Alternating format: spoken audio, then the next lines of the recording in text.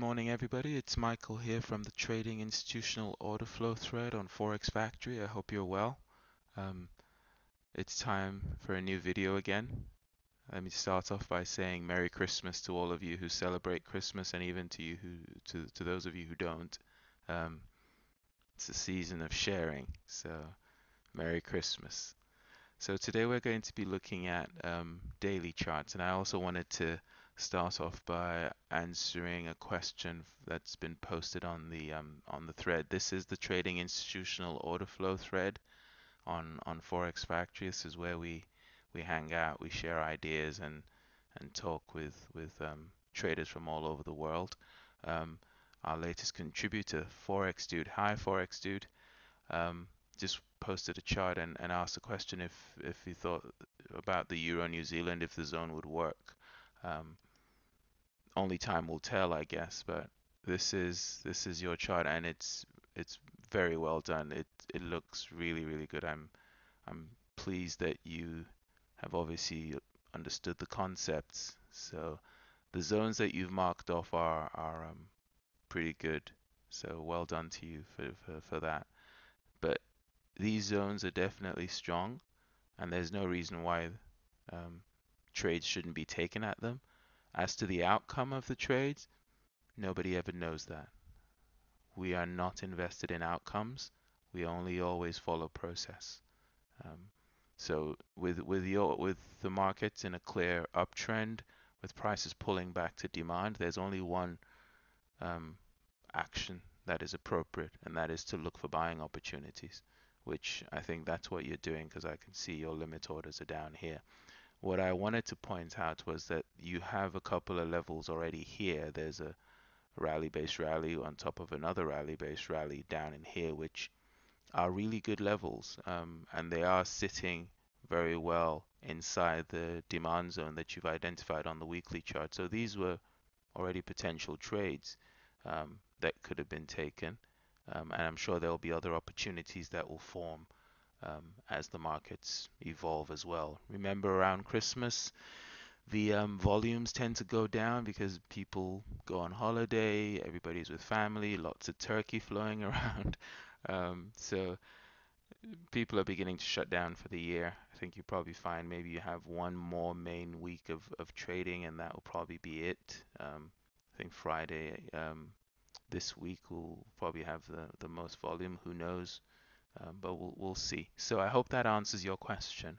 So let's quickly go through a few pairs, starting with the Aussie pairs now, looking at daily income trade ideas. So we can see the Aussie yen here. Prices are coming up to this supply. We're forming demand close by. There's also some more demand levels down in here. There's a little bit in here on a smaller time frame as well, but these are the main levels looking at that pair. On the Aussie CAD, we can see that we've cleared out this supply zone, which was a reaction created as a reaction to that. We have a huge level. There will be smaller time frame levels in here, and we have that one above. So that's what we're looking at with the Aussie CAD for the short-term income. Looking at the Aussie US dollar, similar picture. You have this one a bit clearer, and you are sitting in a little bit of supply right now on this one. So that's one to keep an eye out for short-term income as well.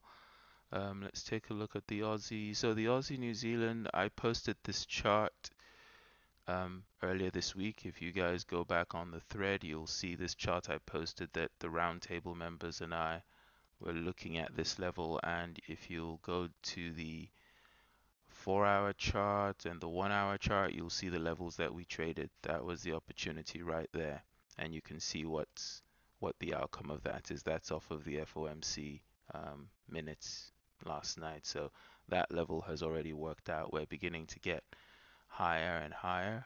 So we'll see how that pans out. But that was a really good, simple textbook trade for us. So looking at the CAD yen, again, we have, I think, hit supply, have we? Yes, we have, and we've got demand below, so this one's just about stuck in the middle there. So we're watching to see on the dollar.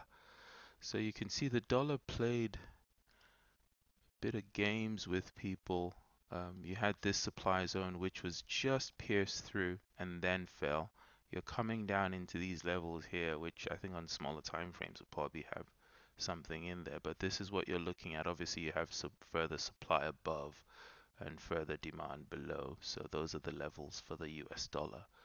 Let's take a look at the euro opposite of that. So looking at the euro, you can see again these are levels that we've had in for a while.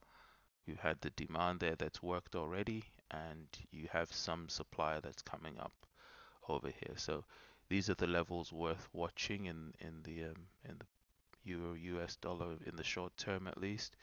In the euro yen, it's a very messy market. You have the supply up in there, you have the demand down in here, and it's just going in between there. I think on the 4-hour chart, we took a trade up in this level a few days ago, and that's already done.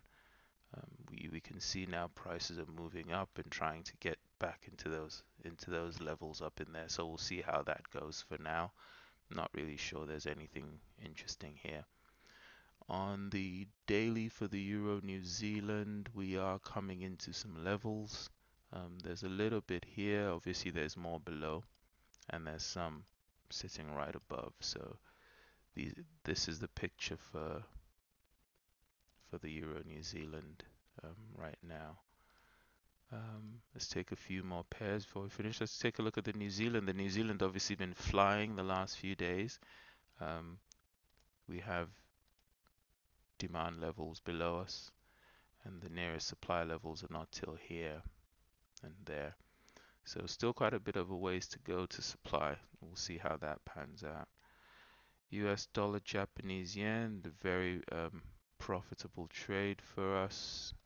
We shorted this, and even on smaller time frames, if you look at it on the 4-hour or was that the hourly? Yeah, all these levels up in here, they were shorted. So you can see the level there, the rally base drop that was shorted right there, and it's finished now. So looking at where we are now, the next demand is not till down there from what I can see here. So it's a bit of a ways to go on that one still. New Zealand yen before we finish. I want to take a look at gold as well. So New Zealand yen is in a tricky area right now. It's sitting up in these supply areas, and the demand is somewhere down in here. So again, not the most appropriate action here would probably be not to buy. Yeah. Okay, so let's take a look at WTI. Let's take a look at crude oil. Crude oil, WTI, where are we? WTIC, I think it is. No? Oh, I'll just type crude, shall I? Where's my crude oil gone? I will take, yeah, there we go, US oil. Okay, so it's a bit messy up in here. There's nothing in crude right now. You have demand holding below, you have supply holding above, and we're just ranging. There was another new supply zone that was created there, and it's going down. So it's until this tight range is broken, it's a challenge right now. Not a lot of movement in that one. Okay, let's take a look at gold before we finish for the gold bugs.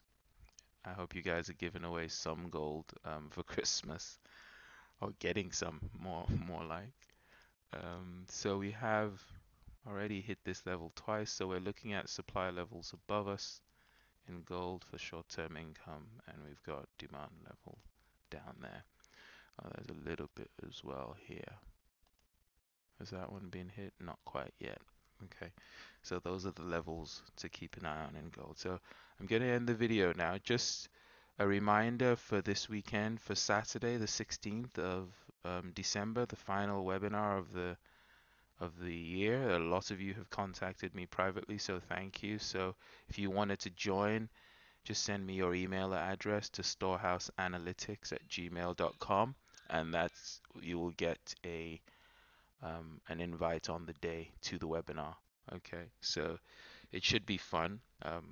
I'm thinking of opening up the roundtable, so if anyone is interested in, it's a subscription service. Yes, it's a monthly subscription, so It's only for people who want to be in the room. It's a meeting we have every Sunday, preparing for the week ahead. So it's the roundtable meeting. So if anybody's interested in wanting to join up for that, just let me know. I'm thinking about opening up in the new year. Until now, it's been only for people I've mentored privately, whether that's through the Storehouse tutorial group, the videos, or through one-to-one. Um, but I think there's a lot of information out there. There won't be teaching sessions per se. There are market analysis and prep sessions for trading. So I want to see if people are interested in it, and then we'll see if we can open it up early in the new year. So for this weekend, the 16th, we'll have our last TIOF webinar. So there's still a bit of time before I close the registration. All right, guys, I wish you all a Merry Christmas. There probably will be maybe one more video, if that, around Christmas. Not sure yet, but I wish you all well. Trade safe. Bye for now.